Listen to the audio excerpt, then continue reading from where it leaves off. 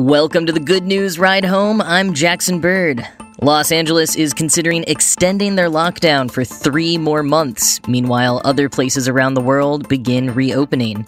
A practical guide to avoiding COVID-19 risks. What the loss of smell and other neurological symptoms might mean for the relationship between coronavirus and the nervous system. Plus, a new online simulator from SpaceX, how to make cold brew in a French press, a comet to look out for tonight, and Guy Fieri and Bill Murray go head-to-head. Los Angeles County has announced it's likely to extend lockdown orders for 3 more months. Broadway will stay closed at least until Labor Day, and as the virus ramps up even in locations that were originally being spared, it's now been reported that every country in Africa has confirmed cases of coronavirus. Following up on the trend we mentioned yesterday of nations that have experimented with reopening now experiencing upticks in cases, quoting the Washington Post, Lebanon on Tuesday became the latest country to reimpose restrictions after experiencing a surge of infections almost exactly 2 weeks after it appeared to have contained the spread of the virus and began easing up. Authorities ordered a 4-day near-complete lockdown to allow officials time to assess the rise in numbers, end quote. Iran will be opening schools this week even as they reimpose a lockdown in the southwestern province of Khuzestan after cases spiked there. Saudi Arabia is instituting a 24-hour lockdown for the 5-day holiday marking the end of the holy month of Ramadan after seeing a spike in cases. France has banned drinking alcohol along the canals after many people took to the streets following a loosening of lockdown measures. Wu Zhenyou, chief epidemiologist at the Chinese Center for Disease Control and Prevention, said of the new cluster of cases in Wuhan that it's now clear, quote, the course of disease could last 30 to 50 days for some patients, end quote, meaning our benchmark timeline of just 14 days might not be effective enough. But Wu had words of assurance, at least for places that had as stringent lockdown measures as Wuhan did, quote, there will not be a new minor peak. We've had the epidemic under control after more than 3 months of efforts and accumulated considerable experience in both diagnosis and epidemic notification. Therefore, we will not allow scattered cases to develop into massive outbreaks, end quote. But here in the United States, we have not successfully implemented as many of the testing and tracing measures we need in order to reopen. And Dr. Anthony Fauci, the nation's top infectious disease expert, and Dr. Robert Redfield, the director of the Centers for Disease Control and Prevention, warn that there could be dire consequences if we attempt to reopen without sufficient testing and tracing in place. Fauci said in a remote Senate testimony yesterday, quote, there is a real risk that you will trigger an outbreak that you may not be able to control. He further said that reopening too quickly could, quote, lead to some suffering and death that could be avoided.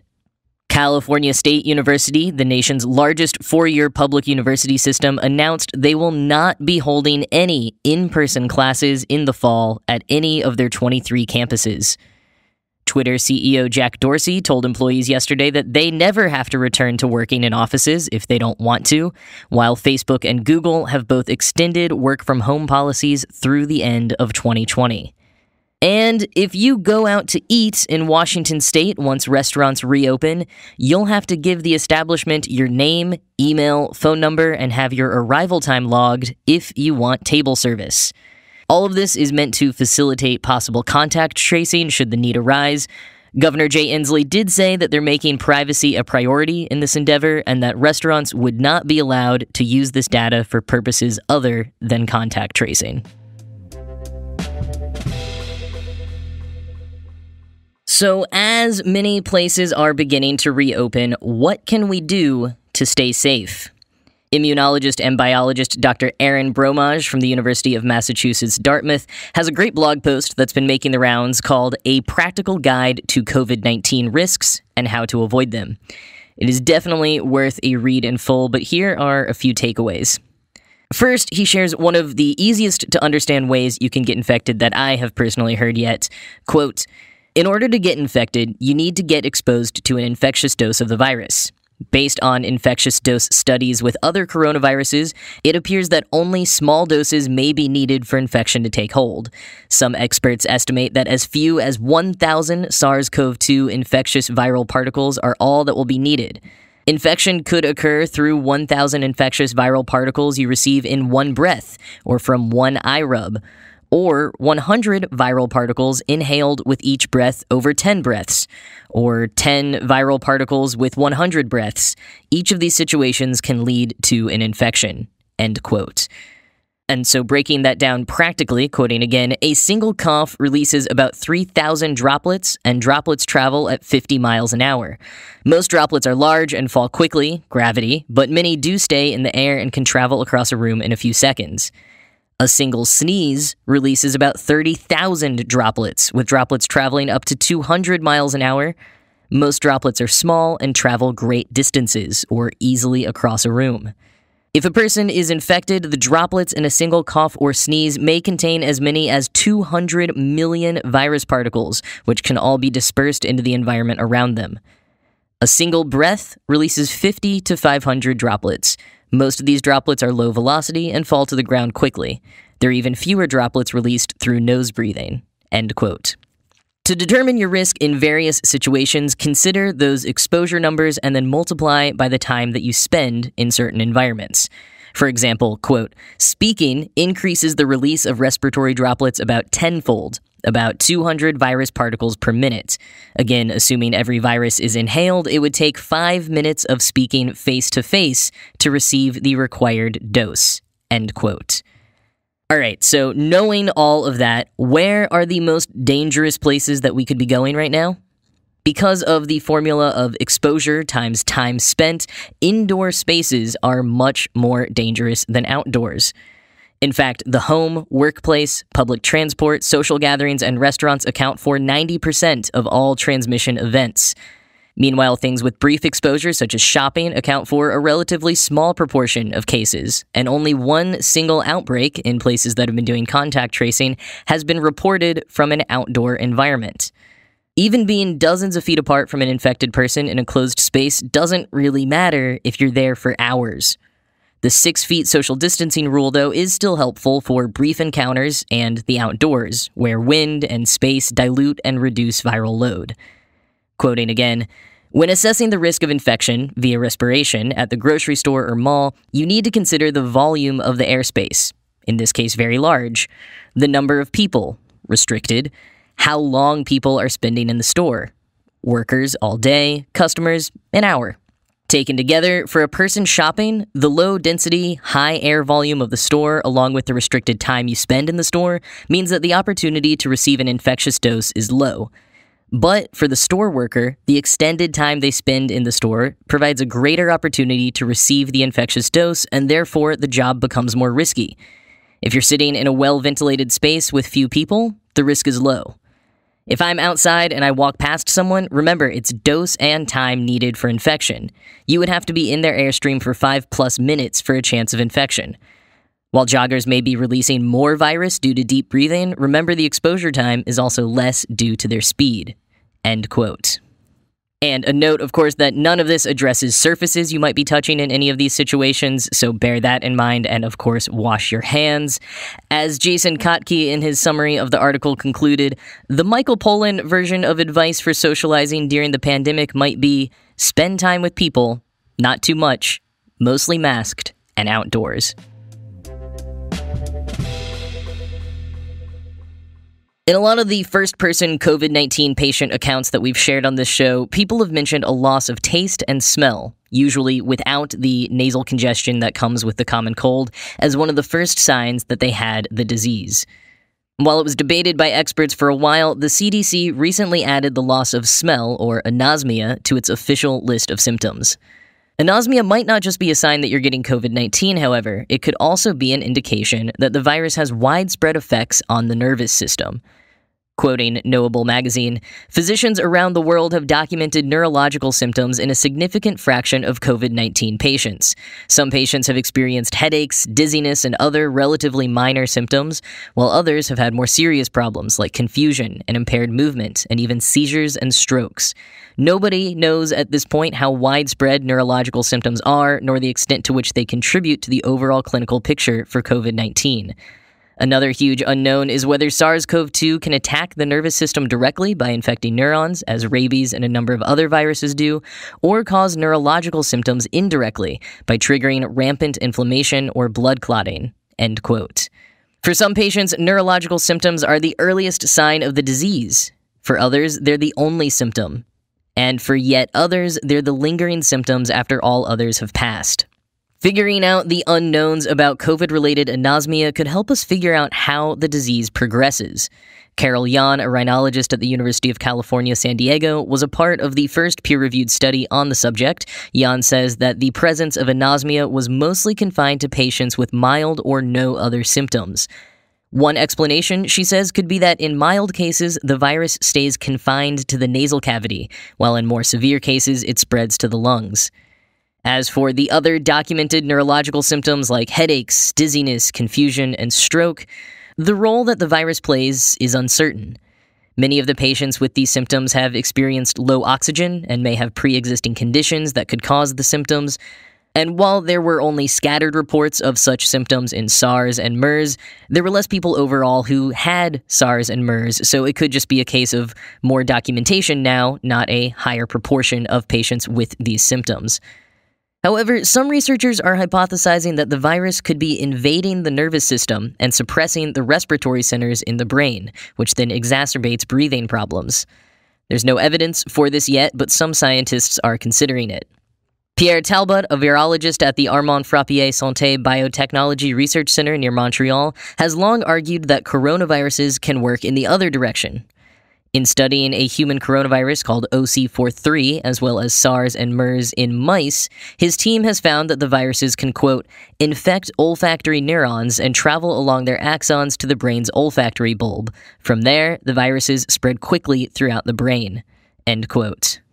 While his team is planning on running similar experiments on SARS-CoV-2, he stresses that what happens in mice does not guarantee what will happen in humans in real-world scenarios, and that this new virus may very well act differently. A final hypothesis is that some neurological symptoms are caused by the infamous cytokine storm, when your body's immune system goes into overdrive, which can cause long-term effects after other symptoms subside. There are a lot of questions yet to be explored here, but for now, some ear, nose, and throat specialists are calling for the loss of taste and smell to be an early screening test for COVID-19 and that people experiencing those symptoms self-isolate. It's also important to note that most people who experience anosmia do regain their sense of smell within a few weeks.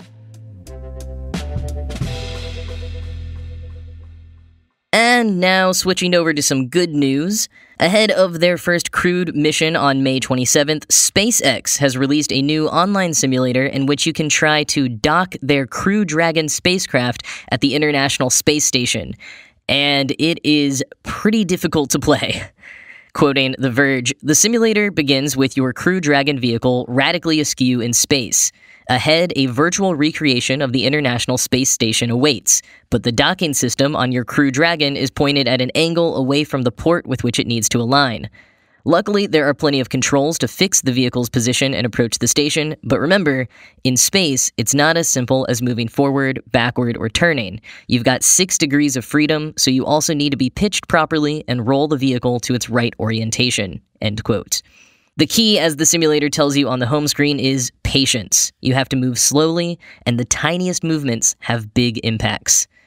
Though I'm sure they'd be way better at it than us laypeople, fortunately, NASA astronauts Bob Behnken and Doug Hurley won't have to manually dock the Crew Dragon on the International Space Station later this month because it's designed to automatically do so, though they are trained on how to do it just in case the automation fails.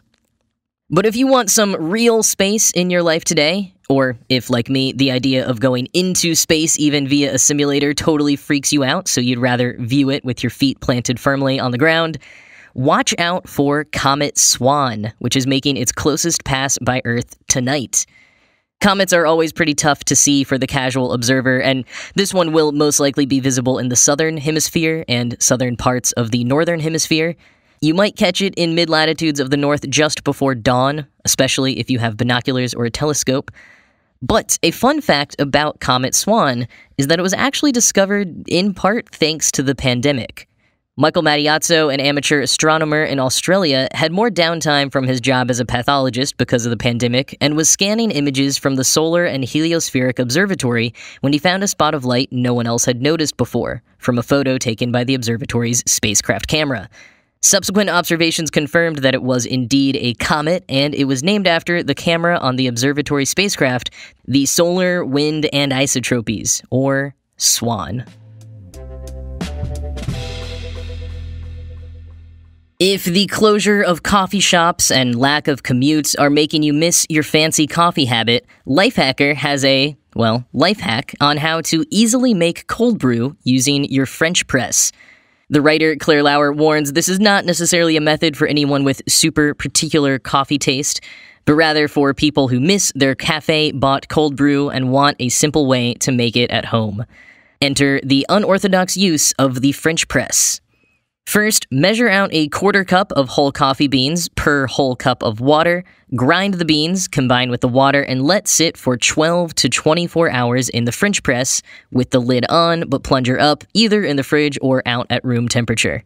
You can play with the coffee to water ratio as long as how long you're leaving it to steep based on how strong you want your brew to be. Once you're done steeping, press the plunger down and then pour the coffee over ice. And if you want to level up, use frozen coffee cubes so you don't dilute the cold brew with regular ice cubes. You can also use coconut water instead of regular water for the steeping process to give the cold brew added body and flavor, giving you that fancy kick so you can pretend you're actually at your favorite coffee shop. Or you can be a total heathen like me and just pour your leftover hot coffee every morning into a growler you keep in the fridge and enjoy chilled coffee whenever you want with zero added effort. I know, I'm a monster. And finally today, are you ready to go to Flavortown? This Friday, Guy Fieri and Bill Murray are going live on the Food Network's Facebook page in a nacho-making tournament for the ages. Nacho Average Showdown will feature Murray and Fieri along with their sons, who will all be judged by Terry Crews and Shaquille O'Neal. Yeah, Food Network really stacked the deck on this one. And it's all for a good cause. The event will be raising money for the Restaurant Employee Relief Fund. The Relief Fund was created by Fieri in partnership with the National Restaurant Association Educational Foundation and will allow restaurant workers to get one-time $500 checks to help with living expenses. And the fund has already raised over $22 million. Now, while Guy Fieri obviously has a more culinary edge than Bill Murray, Murray's son, who will be competing with him, is an accomplished chef and owner of the 21 Greenpoint restaurant in Brooklyn. So there might actually be some interesting competition on the recipe side of things, in addition to exactly the kind of chaotic quarantine energy that we all need right now. So if you want to tune in for the good cause, or frankly just to see what's going to happen, it's this Friday at 5 Eastern. Link to more info is in the show notes. That's all for today. As always, this show was produced by Ride Home Media. I'm Jackson Bird. I hope you have a good day. I'll talk to you tomorrow.